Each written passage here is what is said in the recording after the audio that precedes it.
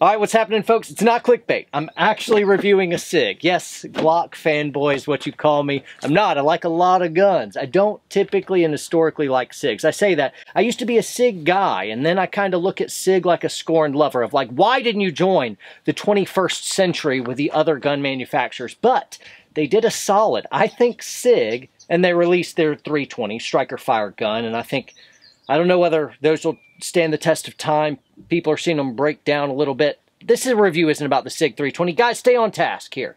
The SIG 365 is what I've got here. I have never shot it. You're going to see me shoot it for the very first time right in front of you and take it out of the box. But anyway, I think SIG caught everyone with their pants down. It's amazing. They took a subcompact gun, a tiny gun, and somehow, using some magical crystals, some technology from the future, they were able to pack 10 rounds into a tiny magazine, plus one of the pipe. That's 11.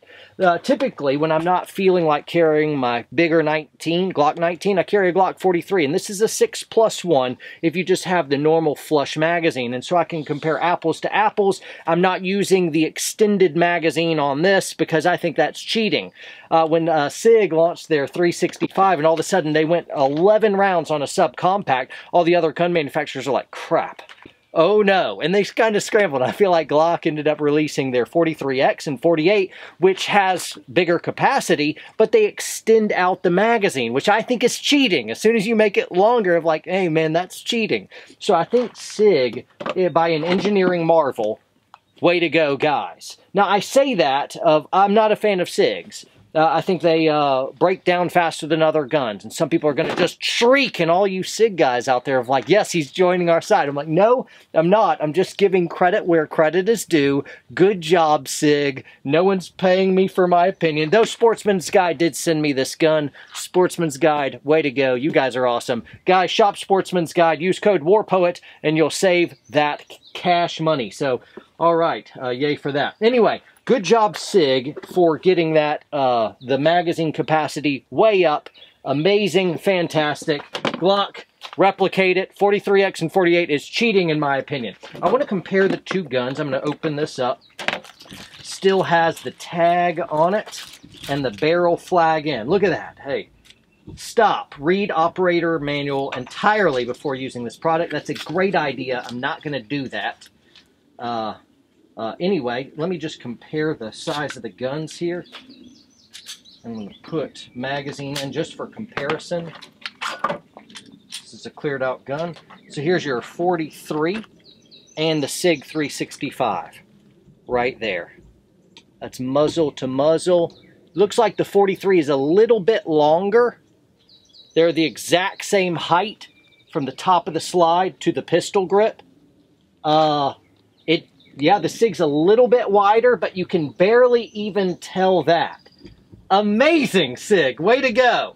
Too bad it's going to break down. I say that of the first generation had some problems with their firing pin breaking.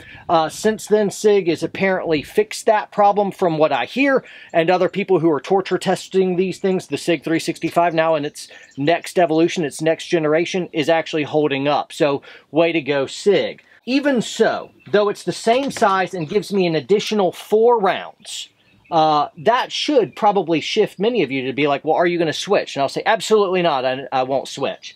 And the reason why has to do with grip angles. And some of you guys are going to really hate what I have to say. Others won't understand it. And many of you who don't understand what I'm saying will think that you do understand, and you don't actually.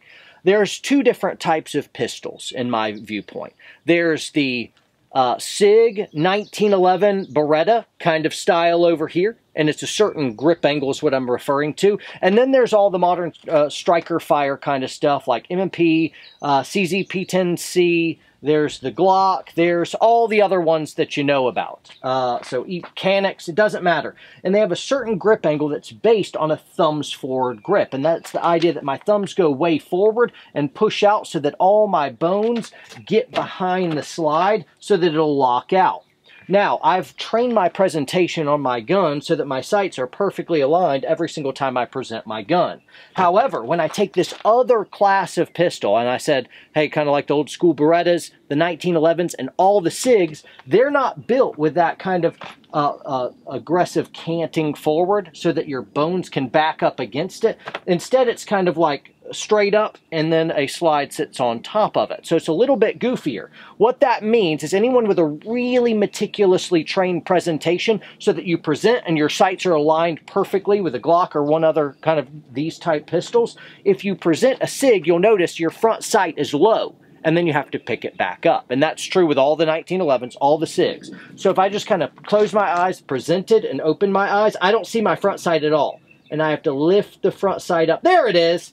And if in milliseconds, when milliseconds count, when you're present out and you don't see a front sight, and then you got to lift it back up, whoa, too high, and then drop it back down, that can be really, really devastating if you're trying to get a clear front sight. And the problem is because the angles are different, you can get really quick and consistent at presenting one of these two pistols. If you're good with a M&P 2.0, you're good with a Glock, and you're good with a CZ P10C. It's all the same kind of gun to me. If you're good with one, you're good with all of them. But because I'd have to retrain my presentation around this sight picture, I'll never be as good and fast unless I retrain it with that. And that, to me, is a big deal breaker. Though, man, 4 rounds is quite tempting. I end up using the mag extensions on this, or just a higher capacity mag, so there's that. There's also the problem with SIG mags. When you want to buy more mags, I was looking at the gun store yesterday, and mags for a SIG are 50 bucks a pop. 50 bucks for this. I'm like, come on, SIG.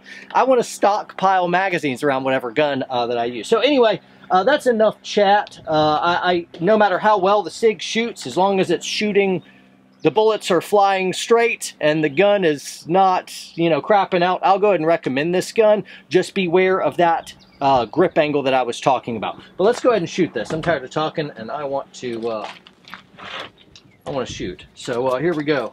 Hey guys, range is going hot. Eyes and ears are all on. Guys, downrange is the Raven target stand. I set that target up at 25 yards. And we'll just see how we do. Going hot.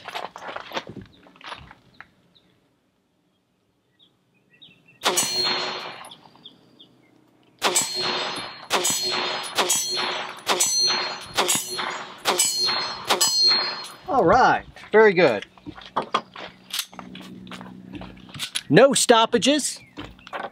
Yeah, no stoppages. That was 7 rounds at 25 yards on steel. It was shooting well. It was a little snappy. The gun was jumping up a little bit, but my Glock 43 does as well. So anyway, I'll continue to shoot it and I'll update you guys if I run into any problems, but I wanted to give you a quick overview.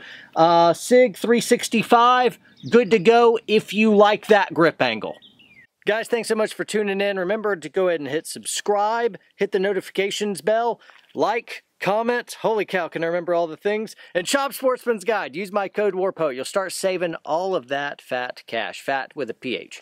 See you guys.